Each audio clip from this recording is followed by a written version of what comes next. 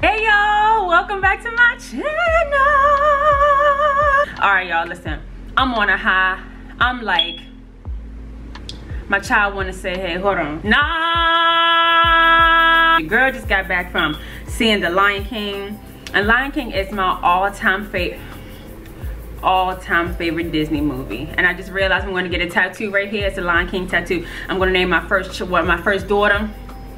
I name for The Lion King. Like my next dog name will be Mufasa or Nala. Listen, the movie was so great. Literally from the beginning with the nah, you know, I was already like, I was watering up.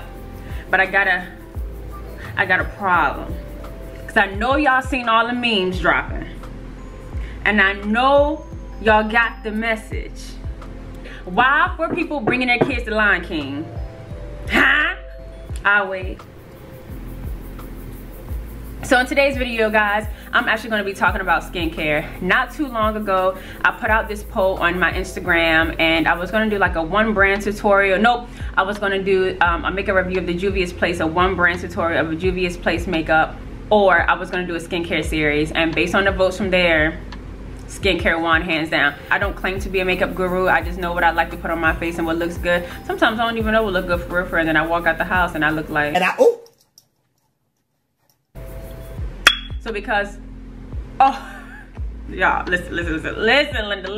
Before y'all come for me like y'all always do, the fire alarms were fixed. The fire alarms in my house were good. Y'all didn't hear any beeping in the last couple of videos because I got it fixed. The thing is, we had this terrible monsoon come through here the other day. The way the thunder hit, it hit so hard, y'all. It set the fire alarm off in this building, in our individual apartments, and like all the other apartment buildings. It was just going until the fire department got here. So skincare is something that's so important to me, you know. And several vlogs I've talked about how skincare is important to me. I want to go to esthetician school. I've learned things on my own because I wasn't raised. I was told, you know, put some cocoa butter on your face and Vaseline and brush your teeth, wash your face, and that's all you got. I never really knew about skincare, and I have oily skin. Well, I had oily skin, now I have more oily combination. But I wanted to go out and learn, and that addiction just came from YouTube. First it started with makeup, but I always realized I would see people do makeup all the time, and their makeup would look so bad because under their skin was so bad. And I'm not saying that everybody who has, you know, acne prone skin or really bad hyperpigmentation, it means you don't have good practices, but a lot of them didn't because we just weren't educated on skincare. So I took it upon myself, for myself, to learn about skincare and to learn what I needed to do. And through trial and error and being a product junkie and doing research and watching videos and learning what specific and key products were, I realized what I needed to know. So now for me, I know what my essentials are, and I'm going to share those with you guys. And I would highly recommend you do your own research and you figure out what works for you. If you guys are interested in seeing today's video and learning about the 6 essential items that I recommend that you have in your skincare routine, keep on watching. So the way I'm going to go through today's video is I'm going to basically go through the order in which you apply these products, and at each step I'm going to tell you which product you should start with and which ones you should end with. So it's kind of like a twofer. You get a 2-for-1. I'm telling you which products to use and the order to use them in. Because for some folks it might be a boatload of information overload at one time, and I don't want to do that. I'm really trying to put this in layman's terms and make it as simple as possible. So here we go. So the first step in skincare for me is to cleanse. And what I've learned, it comes from like K-beauty, which is like Korean beauty. K-beauty has really put this first step on the map, and it works. So it goes. This first step is called double cleansing. So what that means is literally what it says. You clean twice. And so for me, I wear makeup, and I wear makeup every day during the week. I don't wear heavy makeup, but I do wear makeup every day because you never know if you're gonna meet your husband, if you're gonna meet Michelle Obama, if you're gonna meet Barack Obama. You never know who you're gonna meet outside, so you always need to have eyebrows drawn on, okay? To start with removing your makeup, or if you don't wear makeup, removing the debris from your skin, because whether you wear makeup or not, you put lotion on your face in the morning, some of y'all, or sunscreen, some of y'all. But either way, being outside, the toxins in the air, the debris in the air, all the free radicals in the air are getting into your pores, are getting into your skin, and if they're not getting in, they're sitting on it. And you don't wanna go to bed, or you don't even wanna start your day like that. So you're gonna start with double cleansing. The way you would start is with the makeup remover wipe. You can start with a cleansing balm, or you can use a cleansing oil. Now what I'm giving you is what I know, what I've used. Now the world is big and it's your oyster, so there are several different options for each of these things, but I'm going to tell you what I know and what has worked for me. and my people. Makeup wipes. I have makeup wipes because they're convenient. I don't always reach for makeup wipes because they pull and tug on the skin. No matter how gentle you are, you're pulling to wipe away the debris or the makeup off of your face. And I'm just not in the business of pulling on my skin more than I have to, because don't nobody want premature wrinkles. I'm really trying to be popping when I get 75 years old.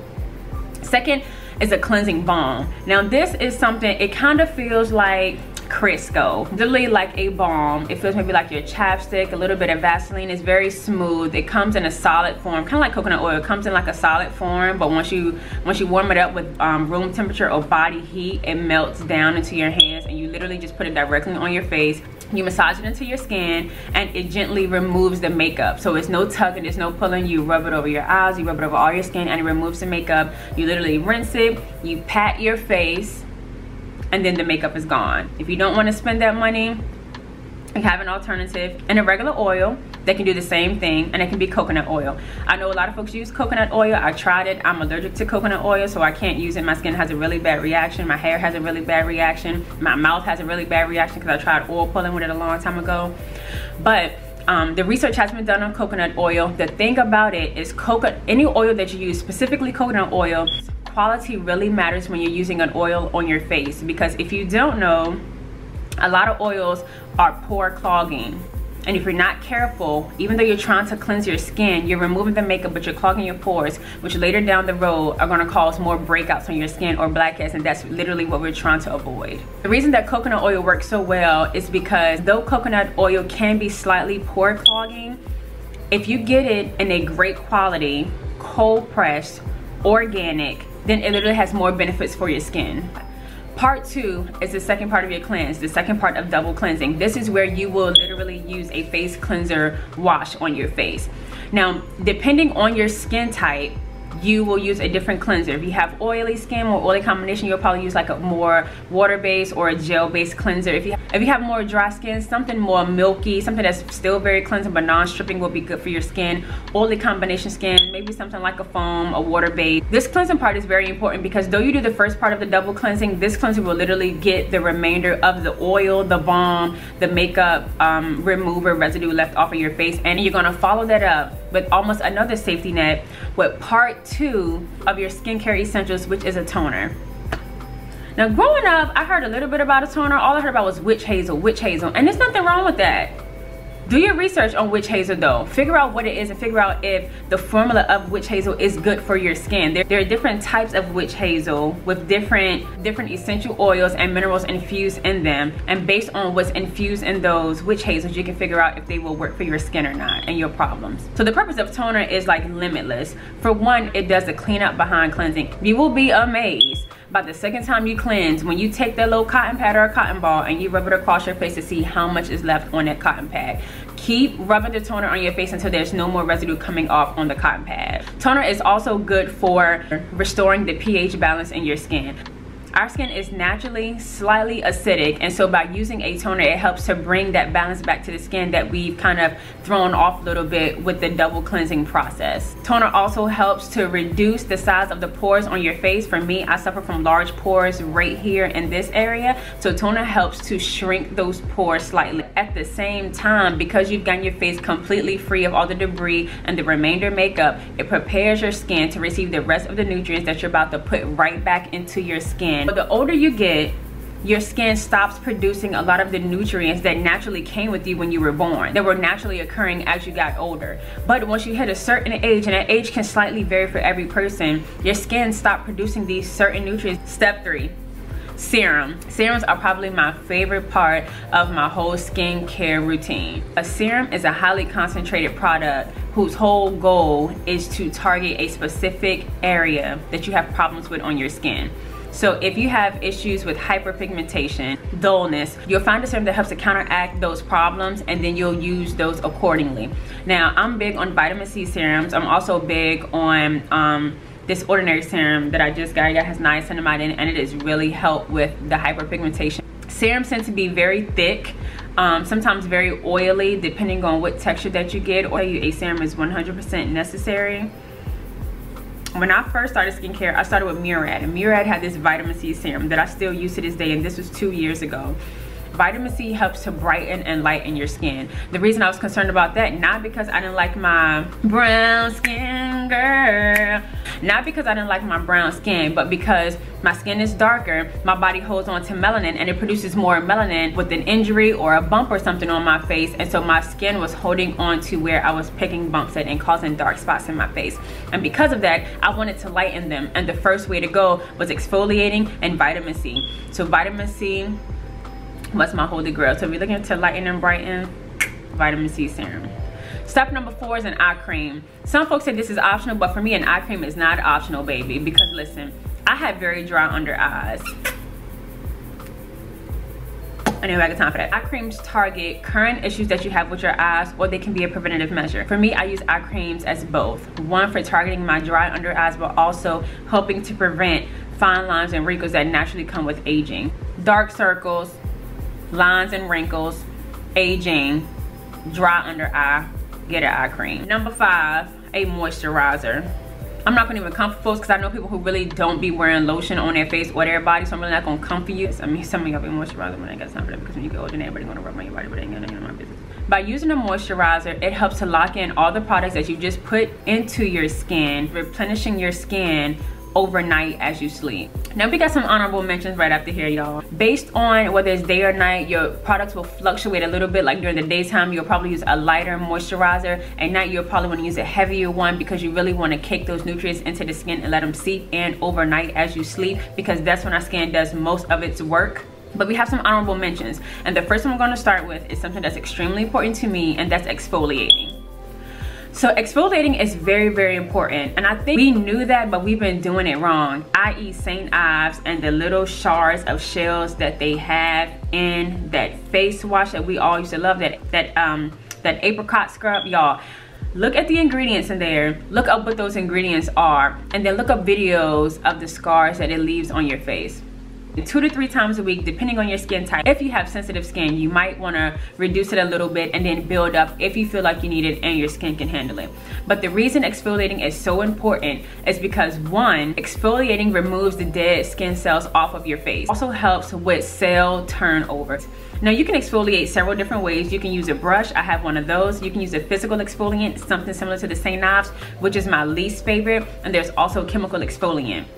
So the 3 different types of exfoliators you can use, like I said, you can use a brush. You can use some kind of like face brush, like one of those Clarisonics. I have a Vanity Planet brush. You can use a physical scrub, like I said, like the St. Ives one, but not something that has literally physical beads or something in it that you can feel on your skin. And the only issue that I have with physical exfoliants is that, depending on what the exfoliants are, once you rub them on your skin, it feels like, oh yeah, it's getting really clean, it's really getting in there. But what it's really doing is those little shards of whatever they have in there is actually causing micro abrasions on your skin. And what that means is there are very, very, very tiny scars being drawn on your face from the exfoliant. So when you do this and you feel the scrubbing and you think you're doing something, you're just causing more damage, because you're getting little rips on your skin. And what happens, especially with folks with melanin, you do that, you feel like your face is stripped and it's clean, and it's tight because you've cut it, and your skin is trying to like put itself back together. And as it's putting itself back together, it's going to get darker, because that's how we scar with folks with melanin. So then you're gonna cause micro abrasions on your skin, many scars that are gonna heal, and that turns to hyperpigmentation. The third option for an exfoliant is a chemical exfoliant. So you have these things called AHAs. They are alpha hydroxy acids. It's literally what it is. It eats at the dead skin cells on your face. It's a gentle chemical exfoliant. It can burn a little bit depending on what you do in your skincare routine before you put this product on your face.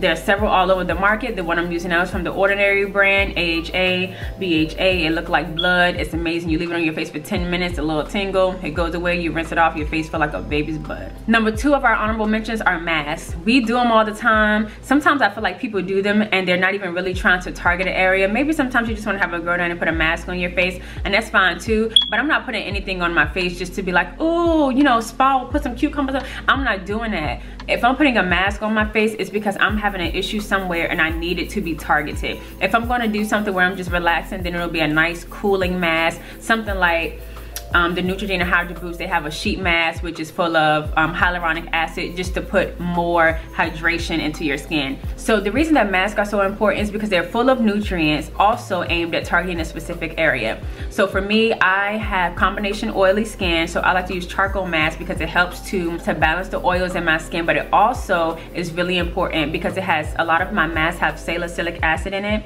and what that is good for is acne.